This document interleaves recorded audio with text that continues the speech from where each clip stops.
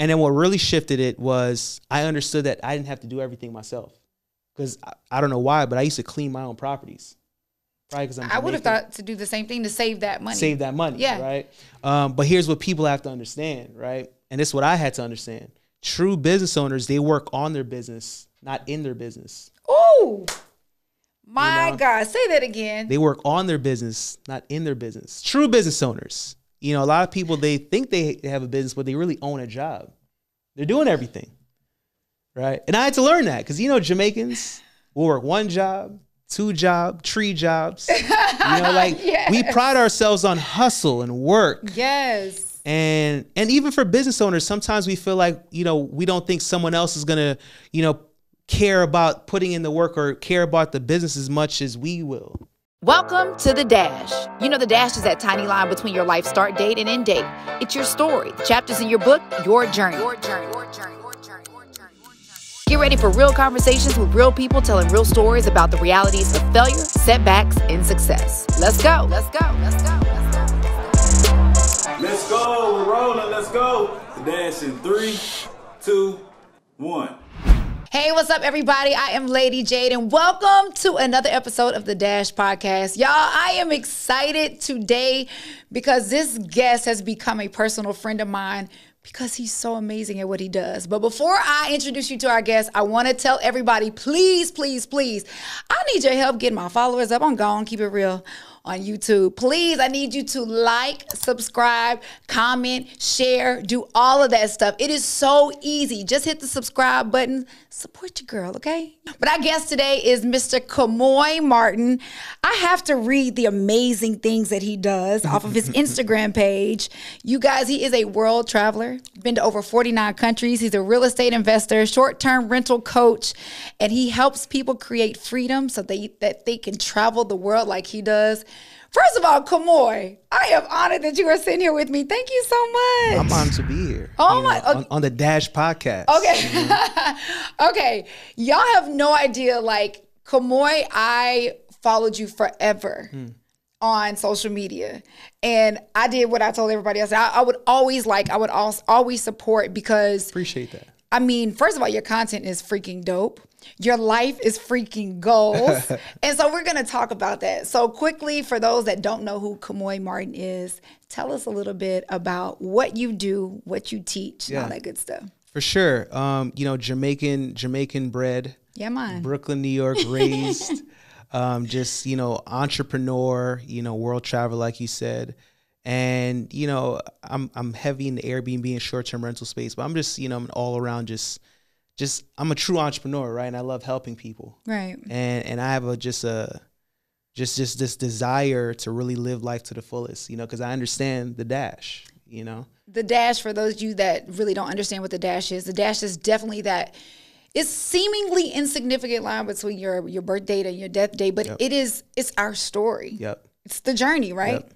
And so this has been a journey for you, and we want to learn more about your journey.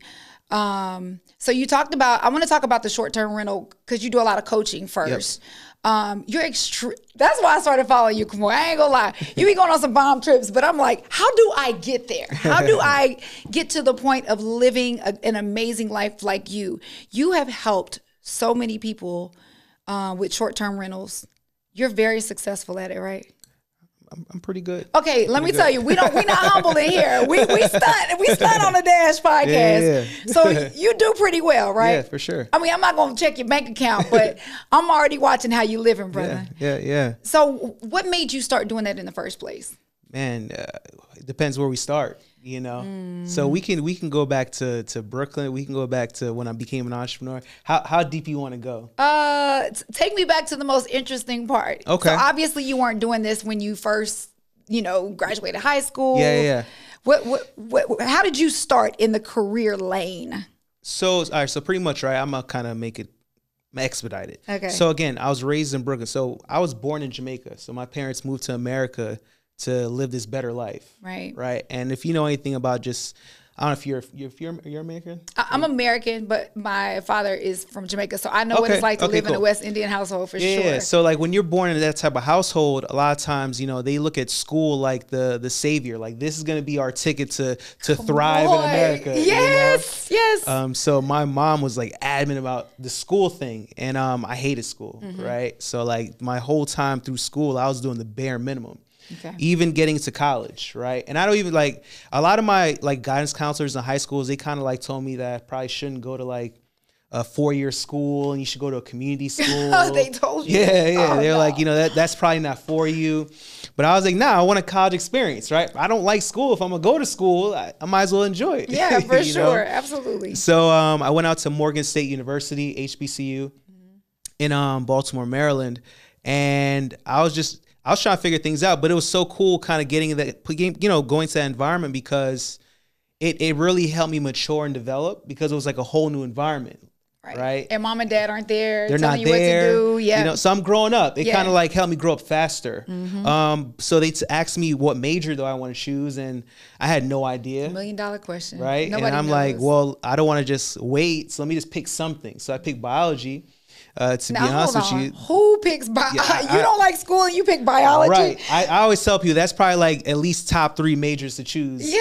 if you really are not all in, Okay. But in my mind, I was like in 3rd grade, I like science, so biology should work. Okay. Right? Okay. So just, man, I had a tough time, man. Like just, I was doing the bare minimum. Okay. Right.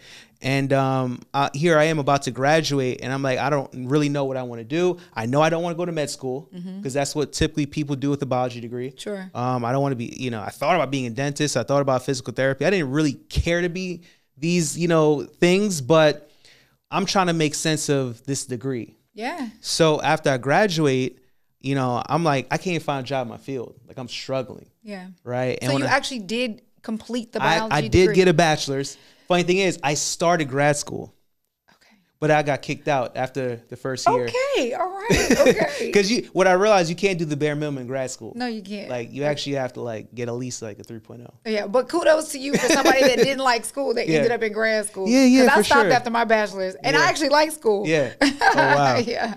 Again, I was just trying to make sense of it. Yeah, yeah, yeah, right? makes sense. I got a lot of student loan debt at that time, right? So I was like, going to grad school was kind of like pushing it aside a bit. Yeah. But yeah, so I was trying to find a job. I actually never found a job in my field. A fraternity brother got me this job at Department of Social Services as a caseworker. Okay. And if you know anything about social work, I feel like there's some of the most underpaid just people in our community. But And they're so helpful, stressful. like extremely. Yeah. Right. Like I literally would watch coworkers like getting attacked by people when they didn't get their like benefits on time. Yeah. Seen it all the time. Yeah, yeah, yeah. And you were were you back in New York at This this was time? in Baltimore. Okay, gotcha. So even more. Yeah. Exactly. Yeah. Very urban. Yeah. That's a nice way to put it. Yeah. So, but the funny thing is, at first when I got that job, it was actually a breath of fresh air because even though I was making $28,000 a year, it was like I needed a job because I'm out of school, student loans start kicking in. I want to feel like like I'm on the right path. I got this degree. Yeah. I got nothing to show for it. So getting that job was kind of exciting at first, but it was like after a couple of years, reality really sat in. And I'm like, wait, I went through all these years of school just to make $28,000 a year. Yes. You know what I'm saying? Yes. And you start to realize I'm broke. right. Yeah, like it was $28,000 sounded real good at first. It sounded like you Right. were balling, and then you're Right. like, no, I'm really broke. Struggling. Yes. Right. Trust. and I just remember like, okay, if I go to college and do all this school, like I'm going to be able to have this dream job and like dream family. And like, you just kind of see these things when you're young. And it was nothing like that. And I just got more and more frustrated. I had a roommate at that time. He had quit his job to start a business and he was making about $50,000. And now to me, I was like, bro, you were making $50,000? Yeah. And you quit your job? Yeah. But that inspired me because he made a decision to go out there and build something.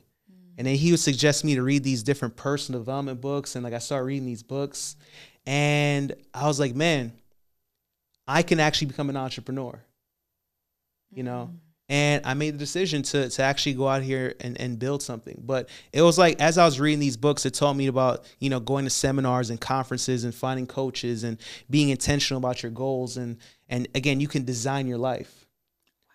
And I knew I wanted to travel the world and create wealth, but I didn't know if it was possible. But it was like going to these events or reading these books. It showed me that I could, but I had to make a decision, and I had to be extremely intentional, and I had to believe it. I had to believe it, you know, and so many people, they want a certain life, but they don't necessarily believe that they can have it, you know? What was it for you that you went from this space that you didn't know if it could happen? Was it just the constant messaging, the consistency of the message that took you from disbelief to belief? So I was so like dissatisfied and so frustrated, but I knew that I was smart, and I knew that I was ambitious, and I knew that I had a lot of just talents, but I just knew that I wasn't in the right environment. I just knew like I was lacking something. Yeah. You know what I'm saying? But I also knew deep down inside, if I just found the right things, the right information, the right people, the right situation, like I knew I was going to like do something. Right. I just needed it. Right. You know? So you finally have made up your mind. Look, I'm looking at my roommate. My roommate is making much more money than I am. Now I know that I can build my own. Yeah. I can go build the life that I want, right? Yeah. What was the first thing you tried to do? So I had this bright idea to start a mastermind group. Okay. And pretty much what a mastermind is when you pretty much, you know, you round up like-minded people, and you guys meet up, you know, could be on a weekly basis, bi-weekly, and we would share different ideas. And I made sure I picked some friends that would complain about their jobs like I did. Right. And we would meet up on a weekly basis, and we talked about different business ideas. One of my friends, we talked about starting a hookah shop. We talked about lounges. We talked about all types of crazy stuff. That's where we always go to. It's like the bars, the clubs. I don't know why hookah shop, but it sounded real good at the time. Yeah. I was like, yo, that's fire, a hookah shop. Everybody will come, right? It's lit. This I will quit. Oh my God. Yeah, so, but then one of my friends, they were talking about, you know, you could do wholesaling, right? Wholesaling real estate. And he was like, yeah, you don't have to have any money. And I was like, for real? And I didn't have any money. Yeah. So I was like, let me look into this. I literally remember after that mastermind, I went home and it was like I researched the internet top to bottom about wholesaling real estate. Yeah. Like I was looking for every resource, like everything. Yeah. And I would literally stay up until like it was time to go to work, like just reading and just engulfing all this information in my mind. And I remember coming back to the next meeting. I said, guys, we're going to start a wholesale real estate business, right? Yeah. Like all of us. Yeah. And I had like went out there and got the LLC, and I was like creating all this strategy and like marketing plans and all that. And they were all on board too. But the thing is, I feel like I was like the most adamant, right? So like we were just kind of figuring it out. But I had this bright idea a few weeks after starting it. Mind you, I didn't make any money yet, that I was going to quit my job.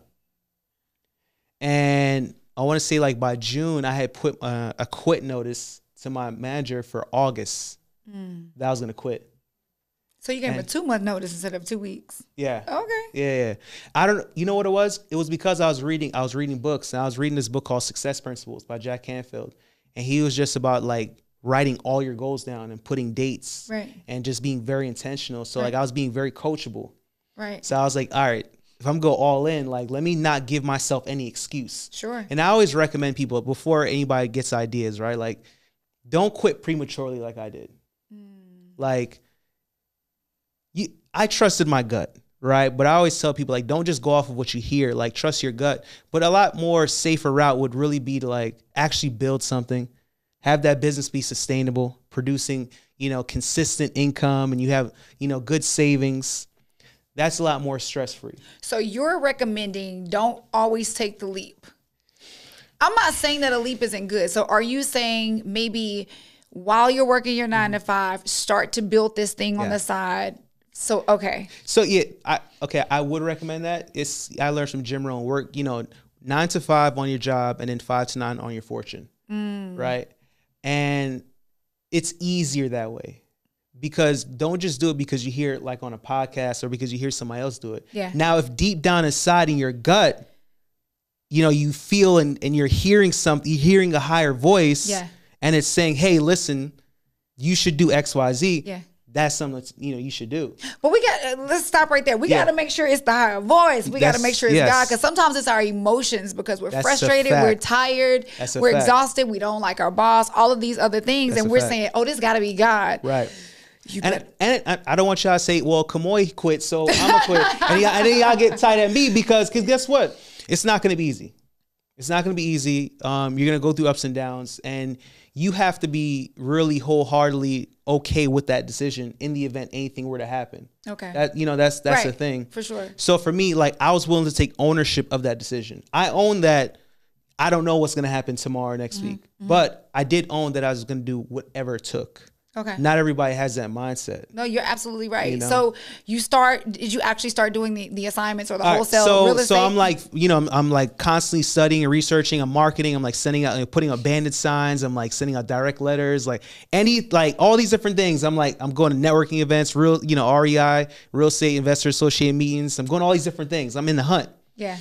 And you're broke, obviously. And I'm broke. Okay. And I'm broke. Yeah. And as I'm doing this, well, you know, interestingly enough, I had about $12,000 in my bank account. So I wasn't rich, but I had a little bit of money saved up. And that's coming from that West Indian household, because you know they teach you to save all the time. But I wasn't the best saver. Here's what I was doing. I was flipping Insanity, P90X, and Rosetta Stones. Wait, what? So it's a crazy situation, right? Like, so you were working. By this time, have you quit? No. Okay, so you were working, and your side hustle was what? I was selling Insanity, P90X, and Rosetta Stones. But you were bootlegging them? So it's interesting. So I was ordering it from China. Right. Okay, so he wasn't bootlegging, but he was ordering the bootleg. Yeah, I was ordering from China. I may have actually got the Insanity from you then, because I had that back in the day, but it wasn't the official copy. You know what's crazy? I don't know. At that time, I really didn't know that it was bootleg. No, nobody did back in the day. No. I just thought I found like a wholesale source. Yeah. And I saw the margin in terms of how much I got it for and what people were actually buying it for. Yeah. And I was like, this is awesome. But do you know it was selling like crazy? Oh, yeah. And the Rosetta Stones, too. No, listen. Honestly, it was like drugs. I could not believe how much I was selling it on Craigslist. People were meeting me. People were even buying from me, like allowing me to ship it online. Wow. And I even had friends, and I had a friend in who was my frat brother. He lived in Richmond, Virginia, so I'd give him some. So if I had people in Richmond that wanted some, moving them. Right? Like I had moving people, that weight. It was crazy. I couldn't believe how much money was just coming in. And I would literally, after work, I'll sometimes jump on the MARC train from Baltimore to DC to meet people at Union Station in DC. Yeah. I was serious. But Kemoy, here's the thing. They say God protects fools and babies, because looking back, you don't realize that it was probably super illegal what you were doing. Look what happened. Yeah. So the money was coming in so much, and I was like, yo, this is amazing. I remember Googling this, right? I remember Googling, Insanity Rosetta. So I don't know why I Googled it, but all I remember is there was this guy in Miami that got caught with all this stuff, Insanity, P90Xs, and he was making all this money, and he ended up getting arrested. And I promise you, my heart fell in my foot. I was like, what? I said, all right, cease and desist. This is done. But it was tough because I had all this inventory in the crib. Oh my gosh. But I was like, I gotta stop. Yeah. I wasn't aware. Oh yeah. I literally looked just because the money was coming in. I was like, why isn't everybody doing this? This is crazy. Why isn't everybody doing this? Oh, that's great. Okay, so then you said saved up a little money with the didn't know illegal side hustle at the time. You didn't know you were really pushing weight. Right. Literally. Okay. So I had that, money, but funny, I was blowing that money because I really had made $25,000 in 3 months just doing that on the side. Wow. Right. Just moving. That's crazy. And at that time, that was a lot. That's right? a lot. Yeah. This is 2013. Okay. So right. So I'm figuring out this wholesale thing, but by the time August came, I still didn't do a deal. And half the group had quit on me. Yeah. But it was time to, quit this job. I'm packing up my box. People are telling me, yo, congratulations. What are you going to do? I'm just like, I got a little business. And people are like, okay. Right. But this one lady comes up to me and she's like, Mr. Martin, I'm so proud of you because I planned on leaving this place 10 years ago, but I got stuck. Say that again. The woman comes up to you and says, she's so proud of me. And she was like, I planned on leaving here like 10 years ago, but I got stuck. And I got to tell you, I was very nervous. I was uncomfortable because I was going to get rid of this guaranteed job. It wasn't a lot of money, but it was still a guaranteed job. But it was her telling me that gave me confirmation that even though I don't know what's about to happen, I knew that I was at least stepping out on faith and going after my dreams and like, you know, taking ownership of my destiny. Sometimes you got to be more afraid of being stuck. Facts. Than you are of what is on the other side 100%. of fear. 100%. Wow. 100%. Okay, so you take the leap. You're out here now. You're wholesaling. It's not quite working out like you planned. It's not working, but it doesn't feel like it. That's the thing. Even though I wasn't getting results, it didn't feel like it wasn't working. It just felt like I was in the journey. I was in the process. You know, good. That was my perspective. Do you think it was because you were learning and you were challenging yourself? Mm-hmm. Yeah. Okay. And in my mind, I just understand beginnings. I understand process. Tell me, what do you understand about beginnings and process? Well, I don't necessarily look for instant gratification, right? I understand that if I put my mind, body, and soul to anything, I can learn it and I can get good at it. And I understand that just because I don't see results in the beginning, that it's not that it doesn't work. I'm just figuring it out, right? Like that's just my belief. So what was your first big break that you knew, like, okay, this entrepreneur thing is definitely for me? So boom, September comes, mid-September, finally got a deal, right? Got a house under contract. And I want to say it was like for like $50,000. It was in, Baltimore County. And I had like learned all these different ways to like, find buyers and stuff. So I found this cash buyer and he was willing to pay me like $5,500 more, over what the contract was. So pretty much I was going to make $5,500 on the deal. Okay. And that wasn't like me being rich, but it was the fact that, wow, I just found this buyer. I created an opportunity to make $5,500. The deal closed in like a couple weeks and I made $5,500. And that gave me so much confidence. That little $5,500. So I was like, damn, I did it. And by that time, everybody had stopped. It was just me left. Yeah. All your friends are gone now. They've probably gone back to work. Okay. Oh, hold on. This is so good. Or they didn't all necessarily go back to work. I had like, or they were doing their own thing. Like, yeah. So I want to talk about that for a second. Most went back to work though. Because don't we often think that most people are going to go with us on the journey? Yeah. Yeah. And you look back and you're the only one now pursuing this thing that you were super excited about. Okay. So what? Well, you're just never mind. I'm gonna let you keep going. Okay. That's just so good to think about that tidbit when you look around you, and because sometimes the journey to success is lonely. Yeah. Because you do want that friend to say, "Hey, what do you think about this? Hey, what do you?" And it was just you. Yeah.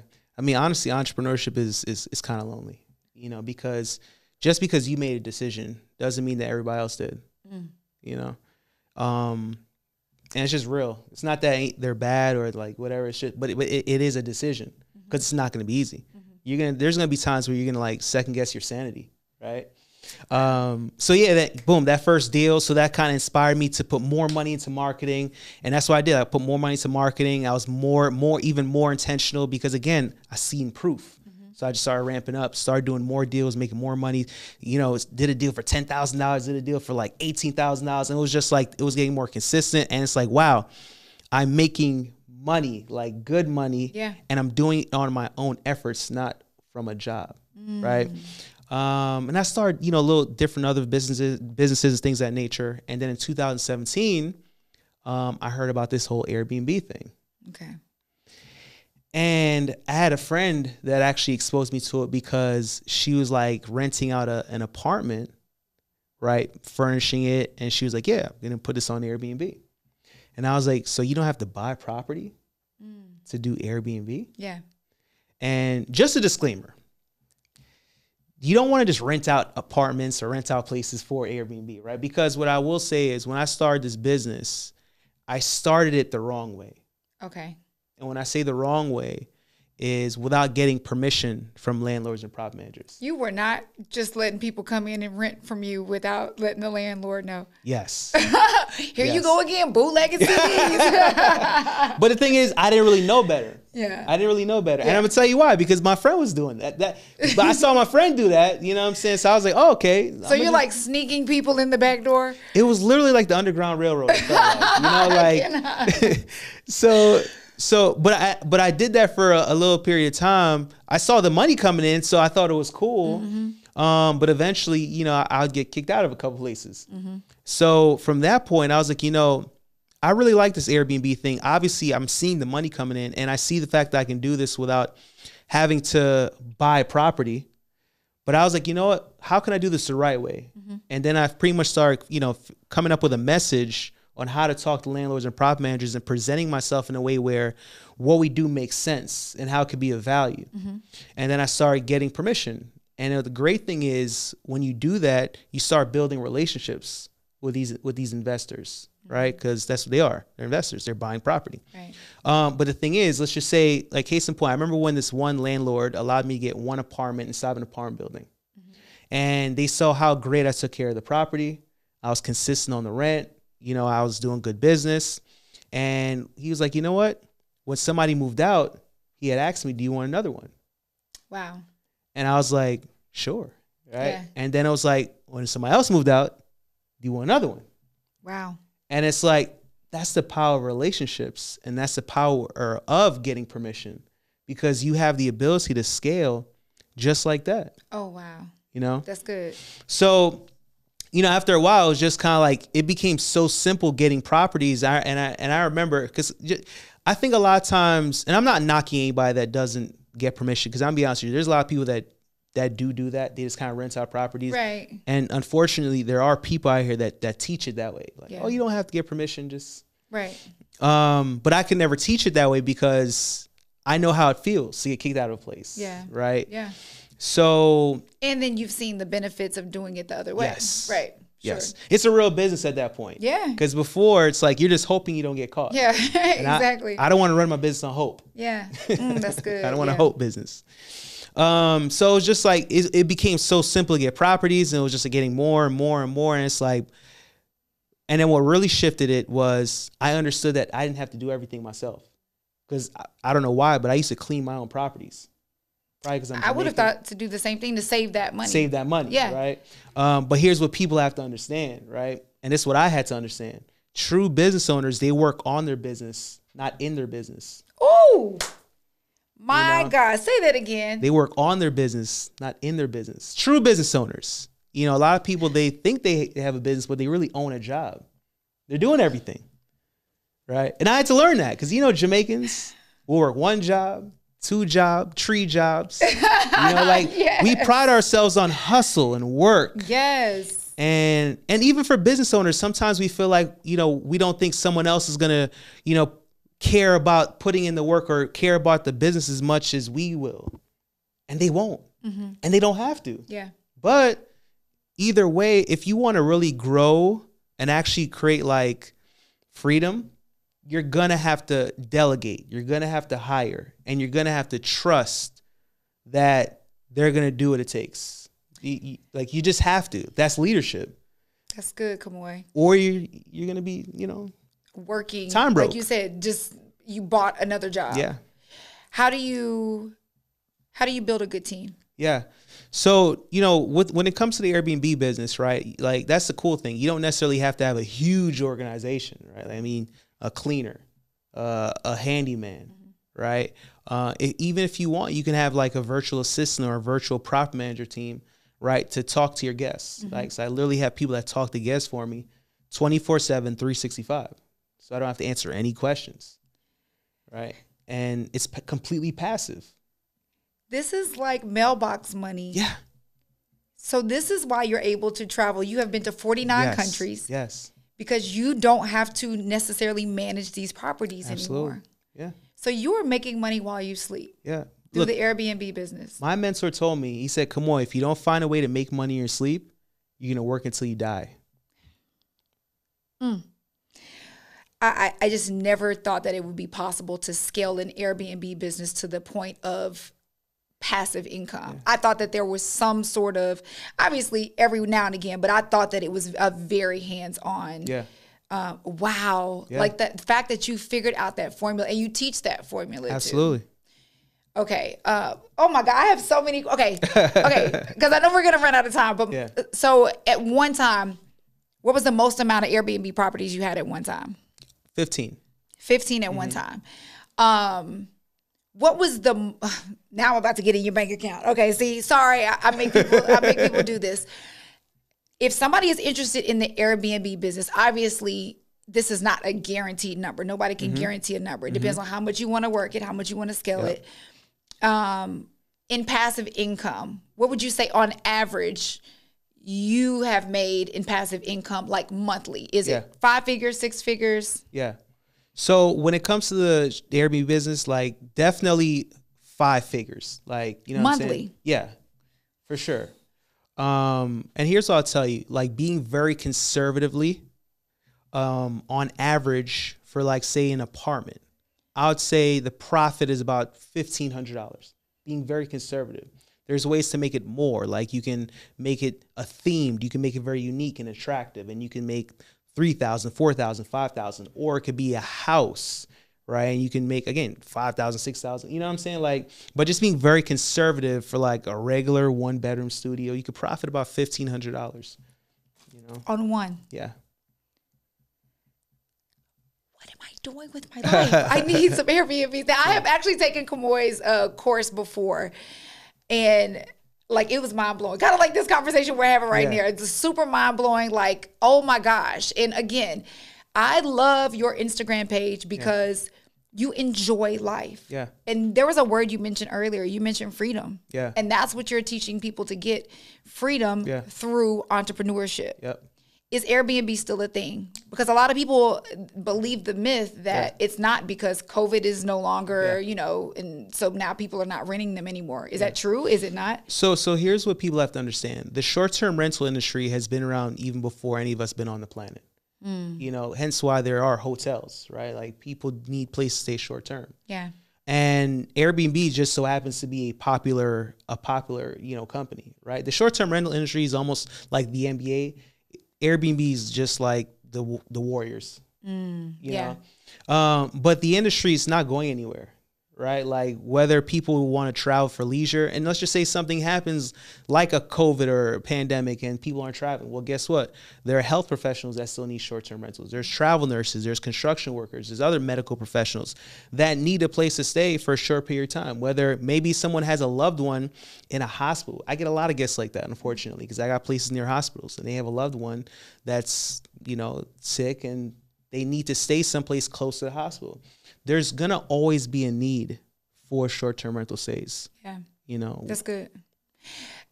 You mentioned earlier marketing too. How important is marketing to any entrepreneurial type business? Yeah. I mean, because here's the thing. That's the part nobody mentions. Yeah. Everybody thinks as long as I have a great product, it will sell. Listen. You said you invested money. You took certain money and invested it into more marketing. Yeah.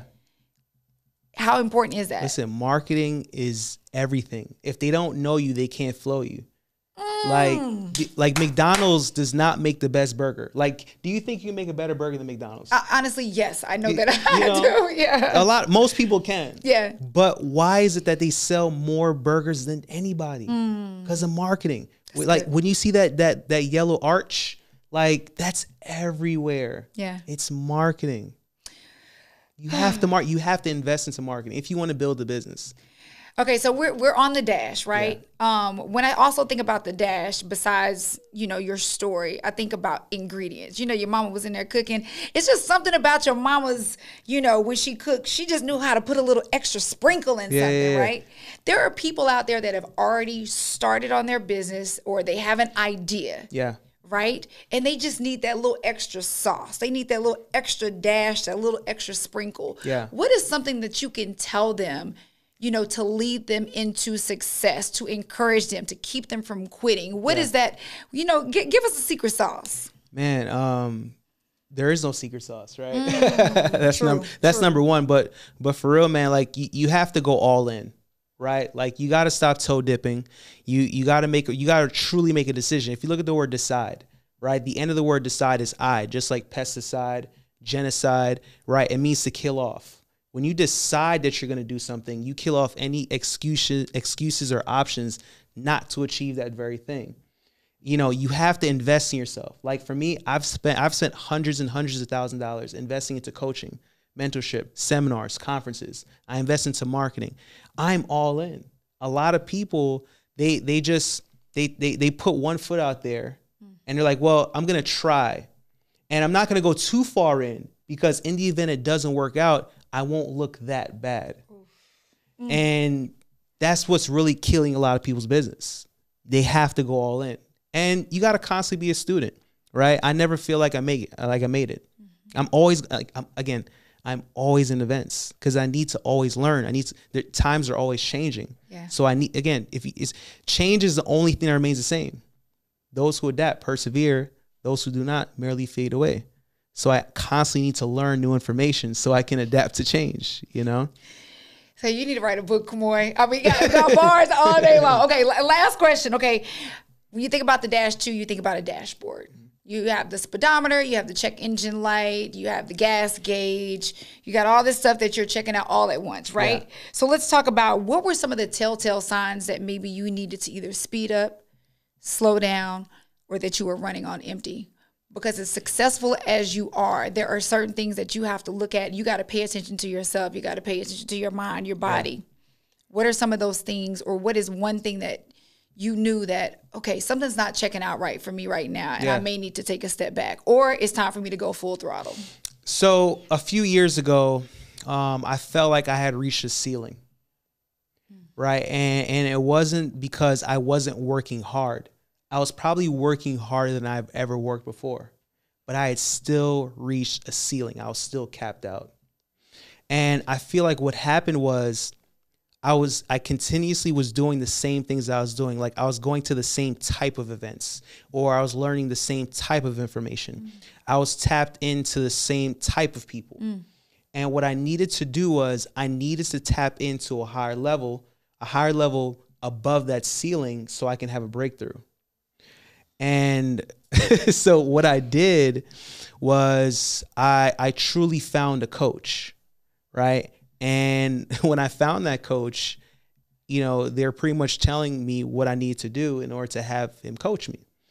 And he said, well, it's going to cost you about $30,000 and I'm going to coach you for a year.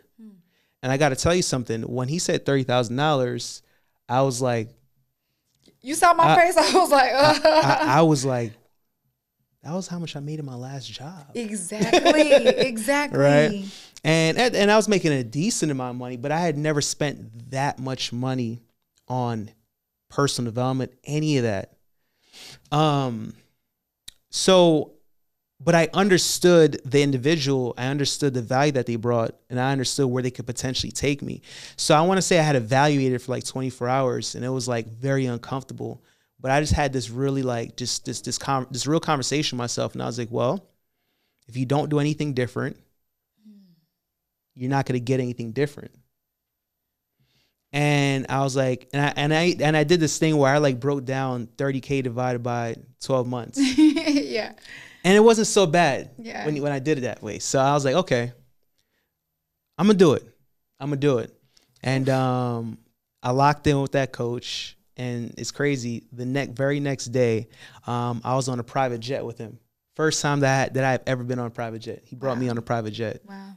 And you know, we were on the way to a mastermind. And that you know, those series of events, that's what took me to another level, and that's what pushed me through that breakthrough. Because there's a saying, man, if you don't pay, you don't pay attention. And it was because I paid that money, and it was because of the information. I was operating in a way that I've never operated before. I was learning things that I've never learned before. And guess what? I was getting around other people that were paying that type of money. So people that pay that type of money on their mind, they're a different type of people.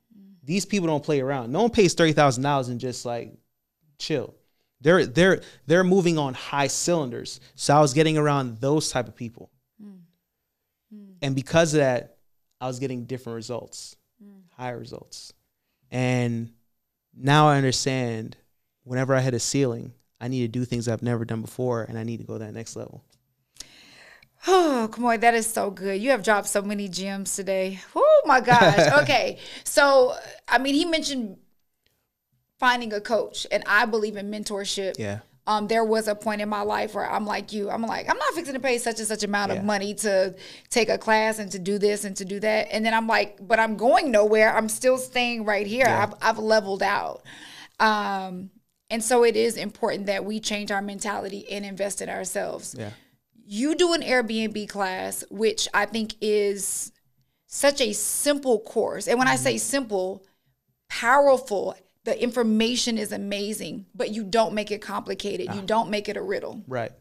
Tell everybody how they can follow you, get more information about your course, and then we'll put up a link at the end of this episode so that people can click on it, get your course, and learn how to do what you do. You know what I mean? So let everybody know how to follow you. Yeah, so you can tap with me on Instagram, right? Kemoy, Kemoy_Martin, Martin. Also, you know, TikTok, I think it's the Kemoy Martin. You can tap me there. On Twitter, Kemoy_Martin. And also, too, I'm on YouTube, right? I'm just starting a YouTube channel. And, I want to grow that sucker, so follow me there, right? Kemoy Martin, right? I'm dropping a lot of content, a lot of value, a lot of just cool stuff.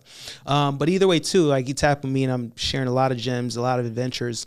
And if you are serious, if you're serious, not just curious, right? We're going to drop that link down below so that we can pretty much get that program, right? And I teach you step by step how to build a 6-figure plus Airbnb business without having to own property. So you'll understand, you know, there's a script, right? So you'll know what to say to landlords and prop managers, where to find those cleaners, where to find a handyman, where to find, you know, how can you have a virtual assistant talk to your guests 24/7? All these things that you need. It's there for you, so that way you don't have to overthink it. Right. You don't have to make the mistakes that I made, right? And you can literally get right to it. Like I've literally had students get their first property in less than a week. Wow. You know, just from executing on the information. Right. We don't have to do it alone anymore. We got to stop. Man, we got to start beating our head on the wall and trying to do it so independently. Yeah. Take it from somebody that's already learned the business, messed up on the business, 100%. Done it the bootleg way, and now he does it the right way. And also, make sure you follow him too, because if you lack inspiration, this man's page will inspire you. I appreciate that. You live a life of freedom. Yeah. I'm going to tell y'all how free he is. Oh, I got to tell people. So he pulls up to the interview, right? Because, you know, Kemoy actually flew in town.